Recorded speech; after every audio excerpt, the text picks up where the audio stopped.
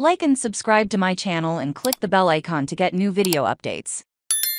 Diplo and Lily Rose stun with Sad in the Summer. On The Voice, Diplo and Lily Rose teamed up to make the live television debut of their collaborative single, Sad in the Summer, during Tuesday night's The Voice season finale. Together, the two brought the tune to life in a swamp-like setting, while Rose recited the lyrics to the fans' favorite hit, I don't want to be sad in the summer, so please don't let me go until it's over. I don't want to be sad in the summer, so you can just me hold on a little more, make love, while the sun shines when September comes we'll say goodbye. I don't want to be sad, the summer so sad in the summer so sad in the summer no, sang Rose in the chorus of the tune. Co written by Lily Rose, with label mates Griffin Palmer, Jeff Warburton, Ben Johnson, Diplo, King Henry and Picard Brothers. In Sad in the Summer, Rose clings to the fleeting joy of both the summer season and a seasonal one, relationship stuck and desperate for lasting love.